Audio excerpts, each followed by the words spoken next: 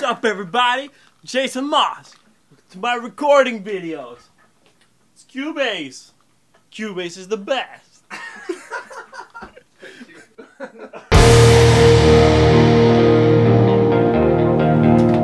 Did you hear me out? Did you feel me? Trouble. Hey, what's up? It is I, J Moss. This is, I guess, a mix tip. It's a tip. This has nothing to do with mixing. This is more of a workflow tip, but I think it's super useful. So hopefully you like it. Hopefully you use it. I use this every day. So one thing I like to do at the end of every night is I like to send the bands home with basically where we're at in the record.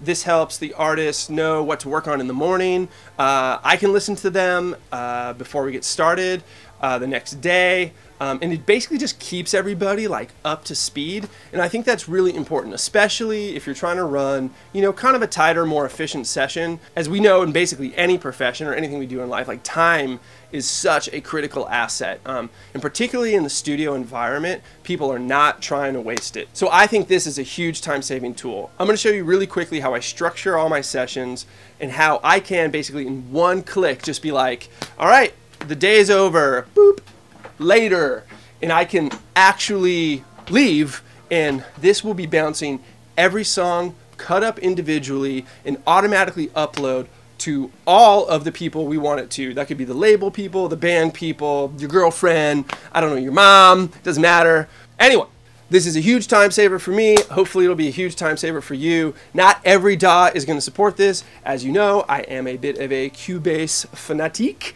but I think you can do this similarly in other DAWs. Anyway, if for no other reason to watch this, just check it out so you can kind of see the workflow. Today we'll use a session by a band called Morningside, and they are awesome. They are from Virginia and recently came up here. This was their first professional recording, and they killed it. They did super, super well. I guess based on the EP we did, they're already landing like bigger stuff. So gotta like that. With no further ado, let's see how all this works, shall we? Okay, so as you can see, we have all the songs in one single session here. And what we do is after it's tracked, this is our tempo map, here's our time signatures. You can see that I have these are called cycle markers in Cubase, and other DAWs may have something kind of similar, but in Cubase anyway, they're called cycle markers. Okay, so what you want to do is you want to highlight everything that's in the song and scroll down and make sure you grab all the endings and the beginnings and everything. You want to make sure all that's highlighted. Then you just hit the letter P on your keyboard, or at least that's what you do in Cubase. This will move your range to just encompass everything you've selected exactly. Then we go to our marker track. If you haven't made a marker track yet, right click, add track, boom, boom, boom, boom, boom, marker. And it's going to be like, add marker track? Sure. But we're not doing that because we have DOS marker track. So you have two options for adding markers, and the one we're after is this guy right here, add cycle marker. This is going to add another one on top of what we've already done, so this will be redundant, but I just want to show you how it's done. Boom, click, sup. And this is something you should be doing as you're tracking. When you finish cutting the drums for a song or whatever it is you start with, do this. Select it, add the cycle marker, and then you can name it. And we can just name this J is okay, I guess. Probs not, though. Cool. Arguably, that is a better name for that song. Okay, the second component to this is I use Dropbox for this, but just use any cloud storage. If you hit, for me, a Windows user, Windows E, it'll pop up a new folder. Boom, let's go to the Dropbox. I keep all my Cubase sessions that are currently active in this Cubase projects folder. You can set up your, subdirectory system in any way that you like. However, I basically have two main things in my Dropbox. Band files, that's prints I make for bands. This is the one that bands have access to. And in Cubase projects, these are all my session files, which obviously are huge and the band does not have access to. So we'll go into band files, and then we'll go down here and we'll find Morningside, and we'll go to mixes, boom. And we could make a folder if we wanted to. We could call it, nightly prints. Pop that open.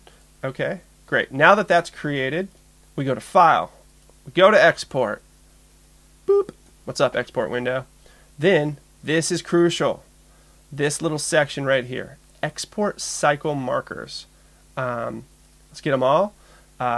Let's definitely print J is okay, I guess prob's not though. And we can just say Morningside nightly print. And then we can do our naming scheme here. And you can kind of organize it any way you want. So typically I'll just put the name, which is this part, plus the cycle marker name, which is typically the name of the song. And that's all you really need. And you select your export options. If you want to print them waves, you can. For the nightly prints, I just usually do 320 waves. They don't sound perfect, but for tracking purposes, they sound good. Like, you can totally jam them, and they sound better than, you know, streaming off Spotify. So that's kind of it, guys. It's literally like, ready? Here's me. Here's me like, hey, great session.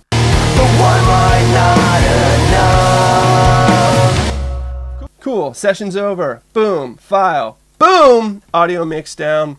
Boom, name it. Boom, bounce it. Look at this. And it just goes. So, and this is our little guy. He's going. And cycle range number 1, this is going to bounce faster than real time. And this is going to bounce all the songs individually. We're just going to let this marinate for a minute here. And then we'll check back in. And let me see if I can find some cool bumper music or something while this stupidly processes.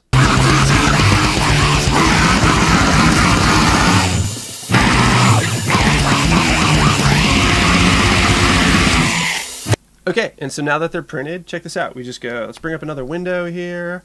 Hi, all right, Dropbox, boom, boom, boom. Band files, boom, boom, boom. Morning boom side, boom, boom, boom. Mixes, nightly prints, boom, boom, boom. What's up? Here they are. All right, see these little green arrows? If you have Dropbox, you know what that means. These have already uploaded because they were uploading as they were printing, or the moment one is done, it uploads. And just to show you what it is like if, I don't know, something isn't done uploading, let's just grab like just a random file here and copy, and nightly prints, we'll just paste it in here. So if it's not done printing, I'm sorry, if it's not done uploading, it would be blue. That was brief, I know. Let's try that again. Boom, X, blue, uploaded. If you have reasonably good internet, that's as long as it takes. So I think we should send this off by listening to my favorite song and yours. J is okay, I guess. Prob's not though. And I don't remember which one this is, but I know it's my favorite. All right, people, with that, we're going to send it off. Do enjoy this tip.